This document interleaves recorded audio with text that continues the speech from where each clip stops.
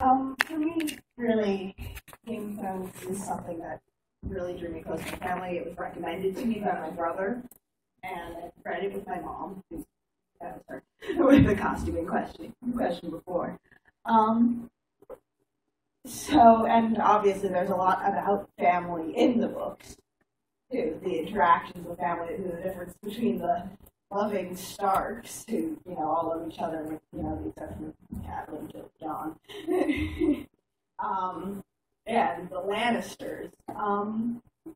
Do you have any connection family-wise? Do you see anything of your own family with the books, or has your involvement in it in any way affected your family?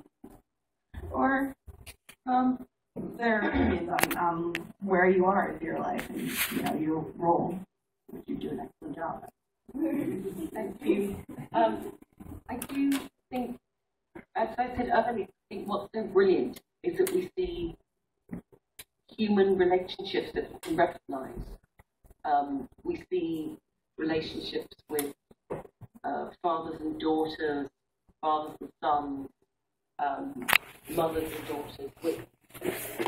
What is wonderful is that we're given a world, and it's a world that is similar to our own, and in that we have pretty much, and I would imagine as it continues, in a world, perhaps increasingly an entire world of human experiences.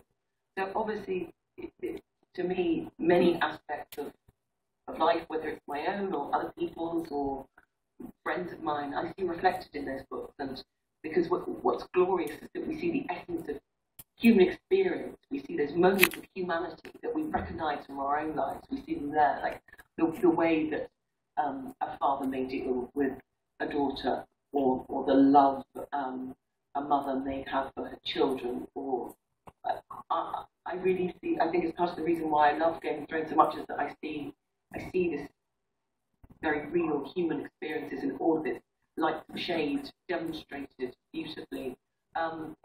My mum reads the book, and she loves the TV show, and she loves to remind me that she read the book before me and the TV show before me.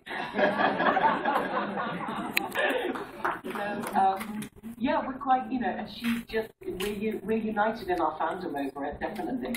She loves to watch it every week, and then, I'll get a little report about what's happened in the episode.